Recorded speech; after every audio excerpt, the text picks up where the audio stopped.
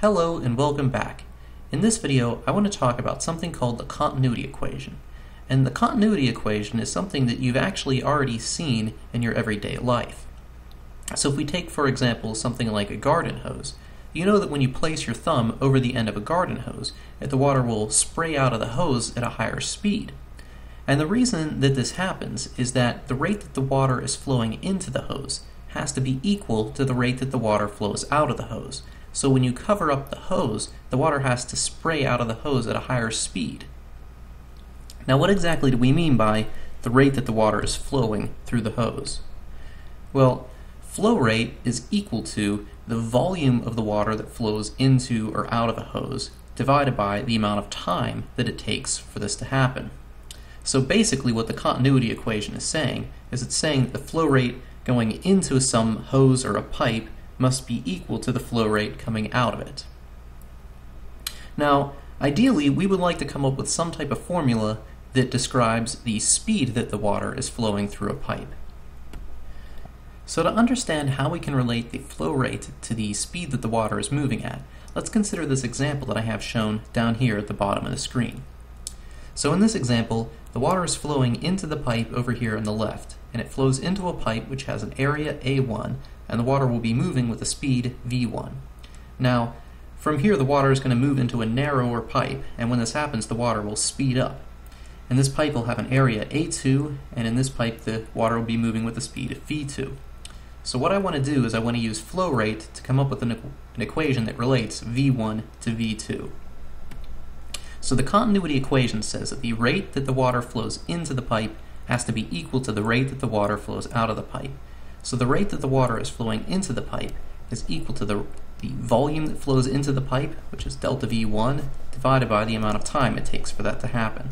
And this has to equal the volume of the water that flows out of the pipe divided by delta T.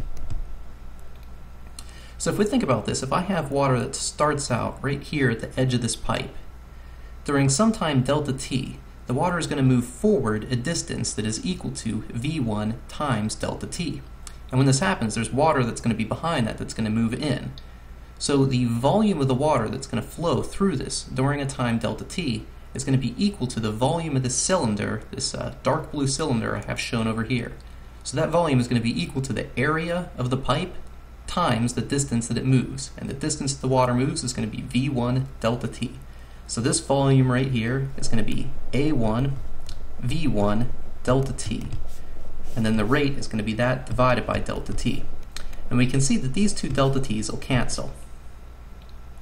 Similarly, over here on the right, the rate that the water is flowing out of this pipe is going to be A2 V2 delta T divided by delta T.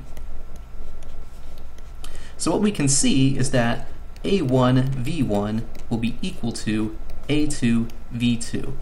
So basically the idea is that if you reduce the area of the pipe by a factor of 2, the water is going to have to move twice as fast. So one last thing I want to talk about before we end this video.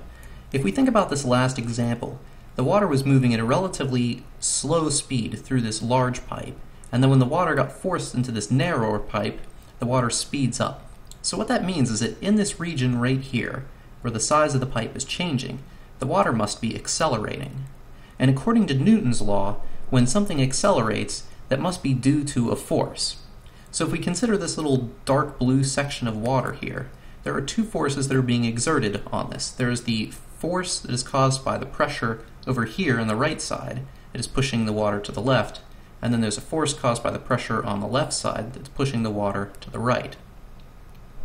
And the idea is that if this water is speeding up, then the pressure that is being exerted on this side has to be greater than the pressure that's being exerted on the left side, on the right side. So what this means is that this area over here where the pipe is thicker, the pressure must be higher. And over here on the right side where the pipe is narrower, pressure over here has to be lower. That way the water will be getting pushed over to the right. So that's the basic idea here is that as the water goes from this large pipe to this narrower pipe, the water is being pushed, it's being shoved by the water behind it. And this means that the pressure over here is larger than the pressure over here. That's what's causing that to happen.